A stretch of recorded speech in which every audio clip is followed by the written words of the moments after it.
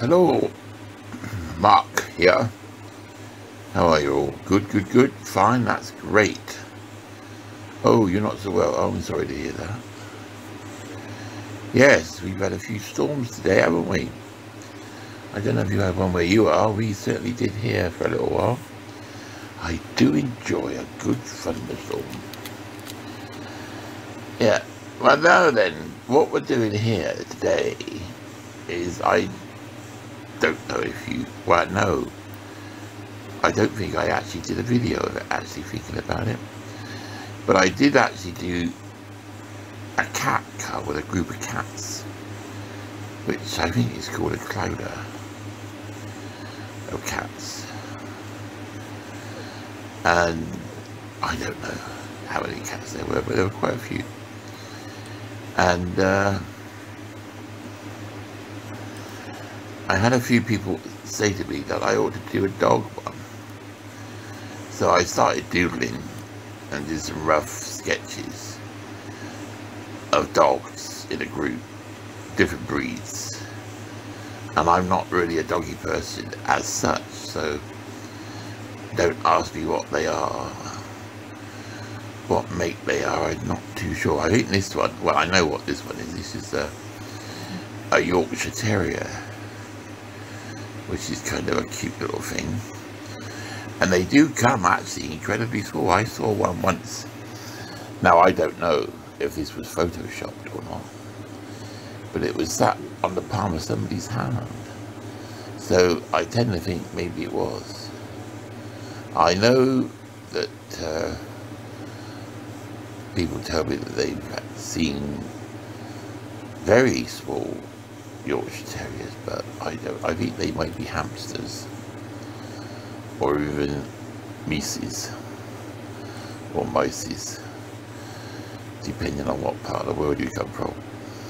But yes, this little Yorkie, I quite enjoy painting these little dogs. I mean, this is going to take a while because they're quite sort of messy little things, really, with their fur. It needs to go every which way, and they're a bit like the dog version of Boris Johnson, I suppose, but an awful lot cuter, it has to be said. But what I've done is gradually build it up. So you start off with light colours. I mean, really, you want to get a basic wash or something on the back. I'll build from there. But as usual, what I've done is I've started this little fella from the eyes, because they have beautiful eyes, Yorkies. Very bright. They do tend to yap a little bit, but then most terriers do. Jack Russells, oh dear. But I don't mind dogs barking, I have to be honest with you. Not something that I get kind of cross about.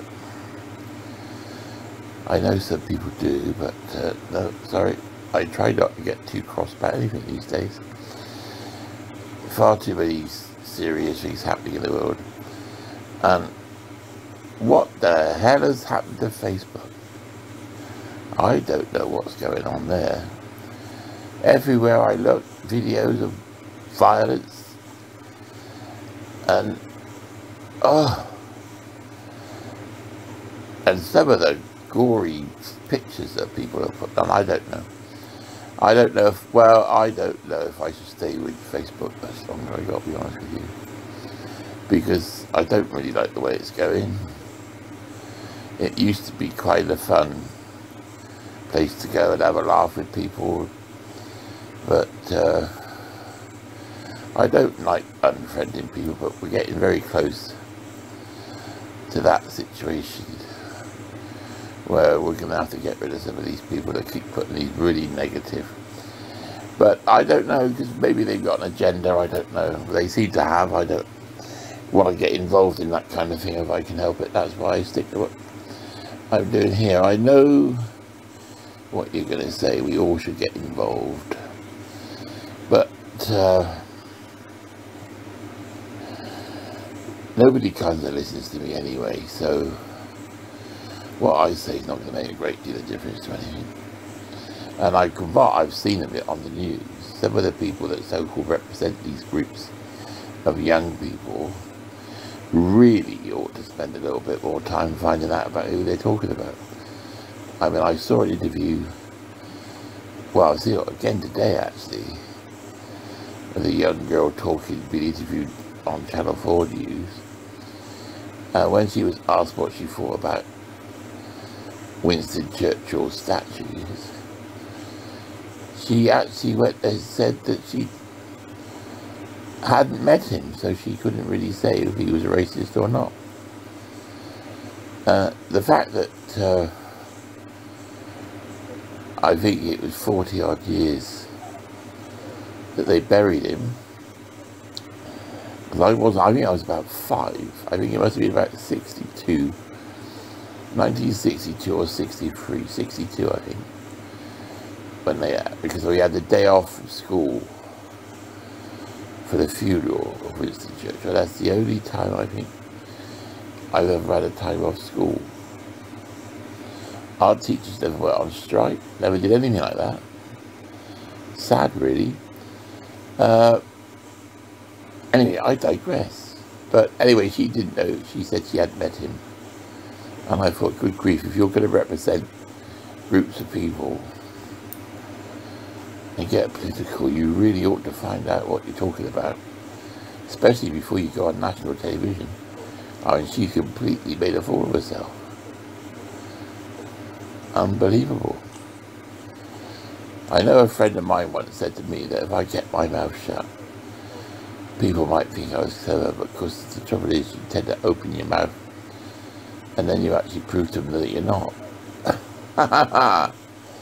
Which is, wow, I was only young. I'm not too young now, but I still say daft things. And I still get things wrong. But